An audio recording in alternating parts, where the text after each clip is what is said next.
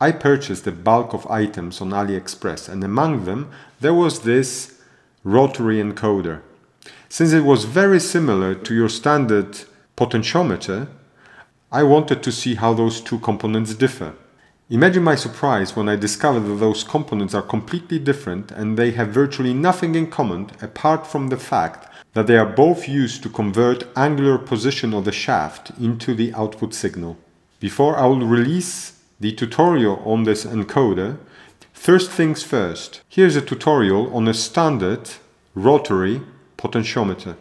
I used it in a number of projects so I can show you not only how to connect it and program it in Arduino, but also help you to fix some common issues you may encounter when working with them. If rotary encoders and potentiometers are your type of thing, stick around.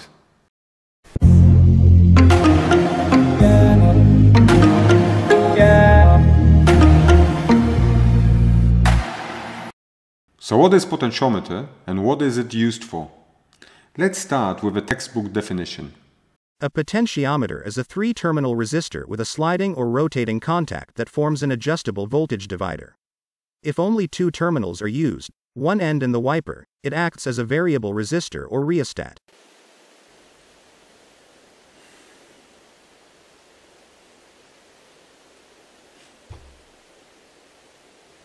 Clear? No? Let me break it down for you.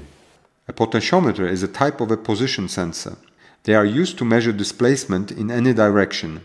Linear potentiometers measure displacement linearly, and rotary potentiometers measure rotational displacement. Potentiometer has three legs. The outer legs are used for power and ground, while the middle one is used as an input.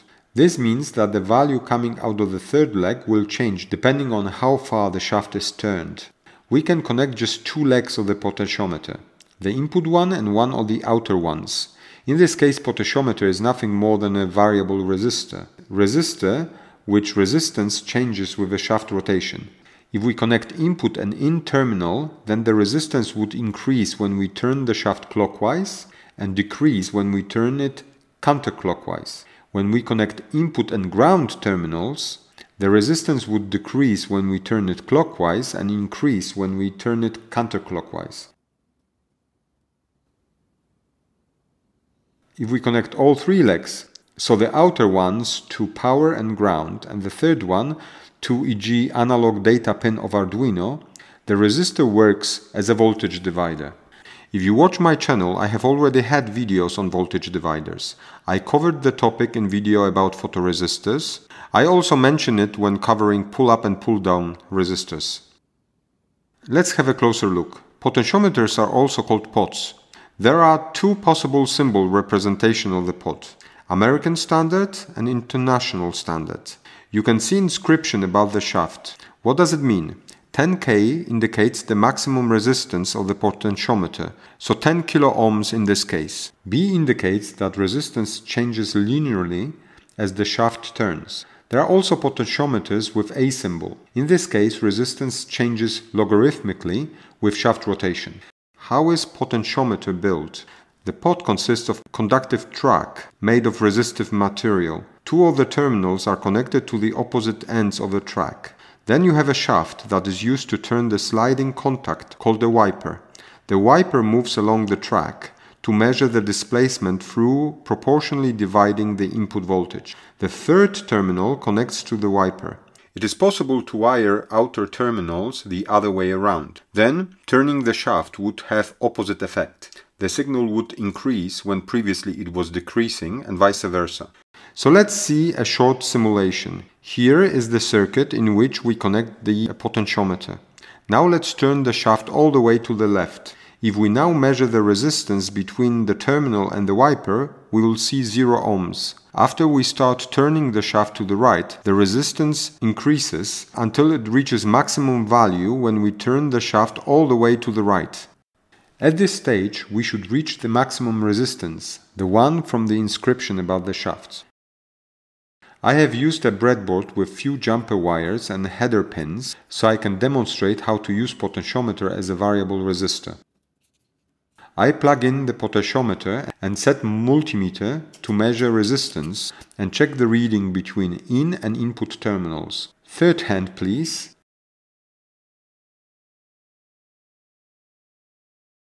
Actually, we go to 11 kilo ohms, so even more than nominal value of 10.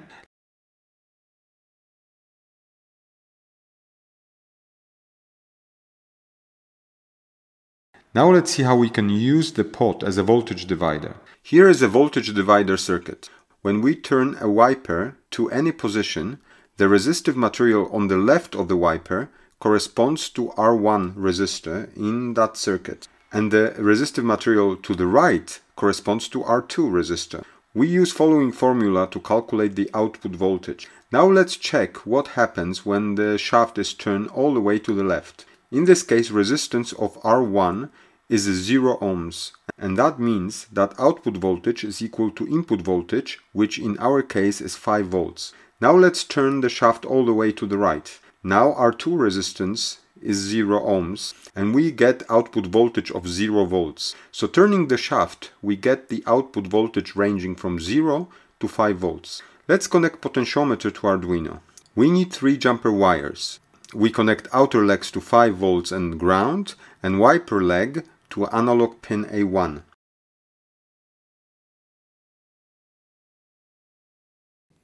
Code would be very simple. In setup, we open serial port, and in loop, we save a pot reading to a pot value variable and use print command to output it in serial monitor.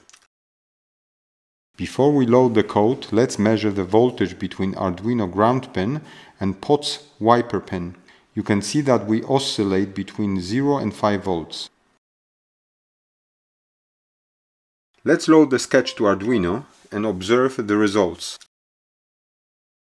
You can see the values produced by analog read command displayed in serial monitor, but those values are not between 0 and 5. The actual range is from 0 to 1023, where 0 represents 0 volts and 1023 represents 5 volts.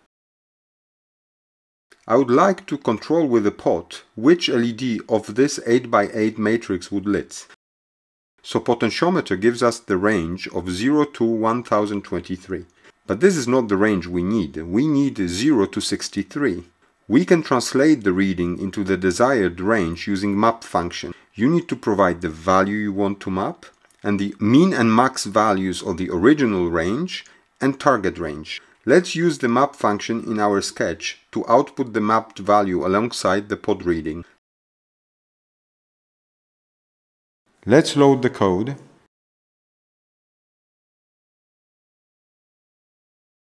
We can see properly mapped values alongside pot readings produced by analog read command.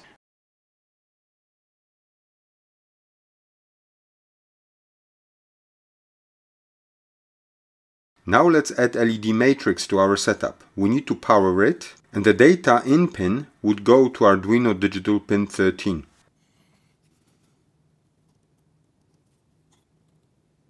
Let's adjust the code so we can control with the pot which LED in this 8x8 matrix is lit. Here are a few lines of code to set up LED matrix, starting with declaring fast LED library, then specifying the number of LEDs to control, 64 in our case, and the Arduino pin to which the matrix would be connected.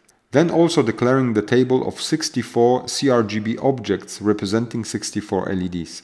If you're not familiar with using individually controlled LED strips or matrices, you can check those 2 videos of mine. Finally, we declare the fast LED object in the setup function. We will need one variable, which will hold the index of the LED that should currently be lit. We would update it based on the potentiometer reading. Let's at first control just the top row of a matrix. So in loop, we read the value from the pot and map it to the range from 0 to 7, which represents LEDs in the top row, and save the mapped value to position variable. Then with clear command, we are turning all LEDs off and then assign green color to the LED position variable is pointing to. Show command displays all the changes on the LED matrix. Let's see how this works.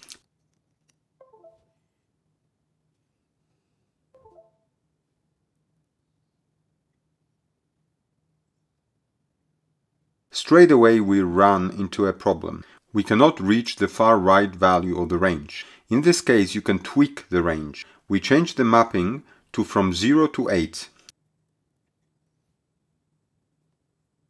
After reloading the code, we are able to lit the last LED of the top row, and we are not able to lit the first LED of the second one, even though the mapping should allow us to do it. But the problem is fixed. Let's now change the mapping again to control all 64 LEDs.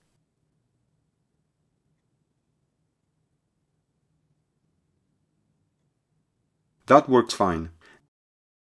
Now let's imagine we have 600 LEDs. We don't, but with this mapping I'm able to show you the situation where signal fluctuation at the potentiometer pin may affect the mapping.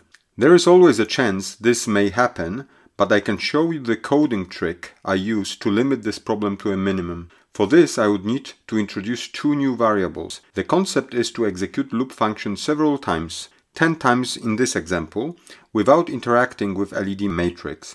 Instead, we are reading value from potentiometer pin 10 times and sum those readings up. We use sample variable to keep track on how many times loop function was executed. Only when the sample variable is equal to 10, we divide sample value variable by 10 and assign it to position variable. Then we lit the currently selected LED in the same way like in the last example, and when done we set both sample and sample value variables to 0, ready to process another sample of 10 potentiometer readings. Let's see if this makes a difference. You can see that with the old code in place, LEDs still flicker. Now we will reload the code and voila, problem is gone. Well, it is still there, but the chances of encountering it are much slimmer. This wraps up this video, and next week I will be releasing the video about the rotary encoders. As always, consider supporting my channel. Did you know that apart from liking, sharing my videos, subscribing, becoming my patron, donating via PayPal, you can support me directly from YouTube. Somewhere around here you will find Super Thanks button, and you're just one click away from giving my channel a boost that it needs to create videos like this one. I'll see you next time.